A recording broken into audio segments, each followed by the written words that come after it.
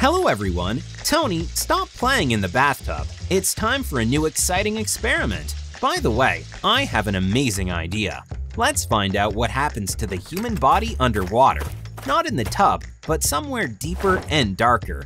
So, we're in a special pool used by scuba divers and freedivers to practice.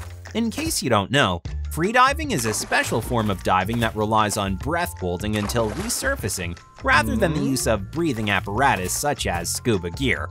Well, let's take the plunge. When you just dive underwater, your diving reflex activates.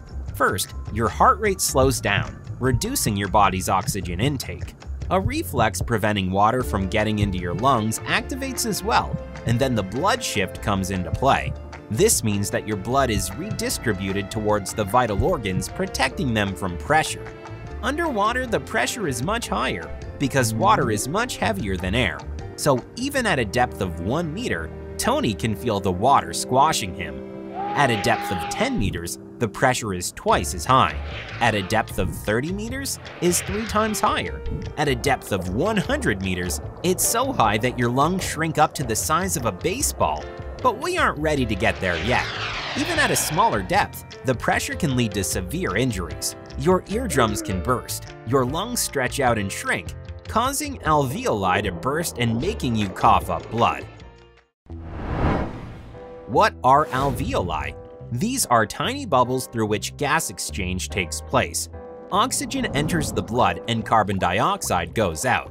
An average adult human has about 600 million alveoli in their lungs. Besides, resurfacing too fast is really dangerous. The sharp drop in external pressure causes gases to create air bubbles that lead to malperfusion. This can lead to decompression sickness, which can cause paralysis or even death. As you can see, freediving is a pretty dangerous hobby.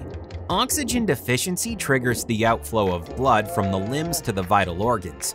Motor skills deteriorate and you can faint, which can be fatal underwater. So friends, never dive deep alone and without special training.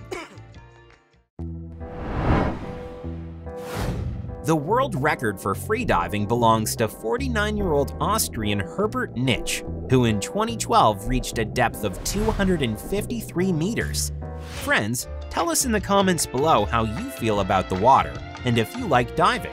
The best stories will be featured in our next video. Give us some likes and subscribe so you won't miss Super Tony's new experiments. Bye-bye!